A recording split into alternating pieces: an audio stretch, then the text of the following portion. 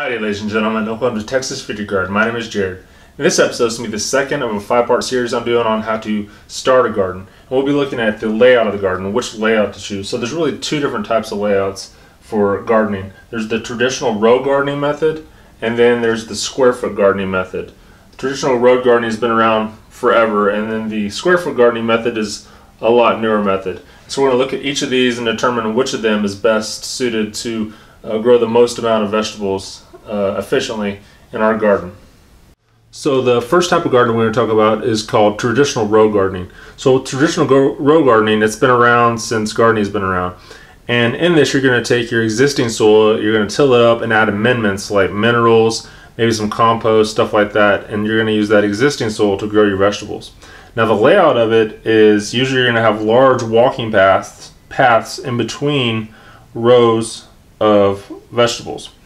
And so, for example, all the vegetable seeds that you buy at the store are going to have traditional row gardening instructions on them as far as spacing. So on this package of okra, it says spacing, it says row is going to be 3 feet apart, and the plants are going to be 18 inches apart. So what they mean by that is your rows is going to be, so pretend this is an okra plant, each of these X's, and between each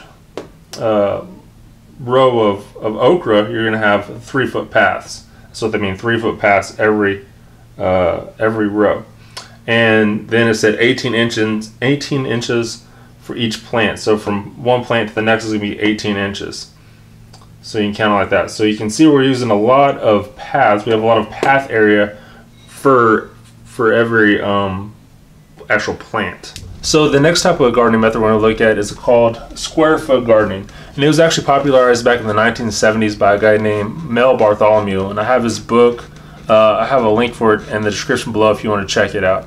So in his method though, he would, instead of using the existing soil, he would build a raised bed. You can either build a raised bed out of wood, concrete, plastic, whatever kind of material you want to use. And I'll be discussing that in the next episode. And so once you build that, you're going to take an exterior source of soil, either from a nursery, a big box store, something like that, and you're going to put that soil in there. So you're not using the existing soil. You don't have to amend and till and all this kind of stuff. You put that soil in there. So basically you got this big box of soil, and as far as the layout goes, it's going to be always 4 feet across, and then however long you want to be. And the reason why it's 4 feet across is you can have paths on either side of this raised bed, and as you walk down there you can actually reach over 2 feet, and that way you can access from either side of it, you can access all these plants in the middle. And so the reason this is so good is because you have a lot less rows or pathways that you have to put in there, and so it just condenses everything, makes it more efficient, and you can grow a lot more plants on a smaller area. And so for example on this, once we have our box, say this one is 4 foot by 4 foot, and we can put a certain number of plants, and we break it up into square feet. And you can put a certain number of plants based upon what type of plant you're putting in there in each square foot. But for example, okra, you can put 1 okra plant per square foot. So if we take this 4 by 4 foot box, split them into square feet, and put 1 okra plant in each square foot, we can end up with 16 okra plants within a 16 square foot area.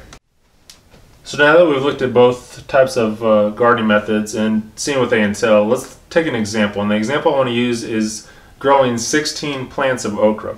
So if we use the traditional row gardening method, I've already done the math for you, it's going to take 67.5 square feet to grow 16 okra plants. Now if we take the square foot gardening method, do the calculations, it's only going to take 40 square feet to grow those same 16 okra plants. So as you can tell, we're utilizing our land area a lot better than square foot gardening, and we're condensing, being able to grow more plants in a smaller area in square foot gardening. So that's why I choose square foot gardening over traditional row gardening, because it's a lot more efficient in the land use. The other reason I use square foot gardening versus traditional row gardening is that in traditional row gardening, every year you've got to till up that soil and add the amendments, and it's just a lot more work than if you're using the square foot gardening method and you just have to put an exterior source of dirt or soil into the box you've created. So when we're using the square foot method, there's a certain number of plants you can put in each square foot based upon the type of plant it is. So the first one we have here is 1 plant per square foot. So you go ahead and put the 1 plant in the middle of that square foot. Examples are going to be tomatoes, okra, and broccoli. And this next one we have is 4 plants per square foot. Examples are Swiss chard and corn. So you equally distance 4 plants within that 1 square foot. Next we have 9 plants per square foot. And the examples of that would be green beans, beets, and spinach. So equally distance 9 plants within the square foot. And then finally we have 16 plants per square foot. Examples of that are carrots and radishes, just equally distanced within that square foot. So go ahead and put a list of the plants and how many plants you can put per each square foot in the description below if you want to check that out. So that's all I have for y'all today. If you found this material valuable and you liked it, go ahead and like and subscribe to the channel if you would. And in the next episode, I'll be talking about how to choose the materials that make up the raised bed that we talked about earlier in the video. So until next time, God bless and have a good day.